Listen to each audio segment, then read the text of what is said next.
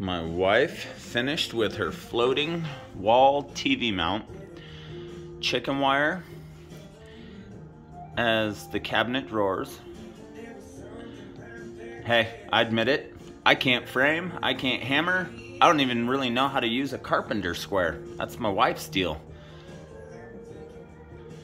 But the stuff she makes is absolutely amazing, and I give her mad credit.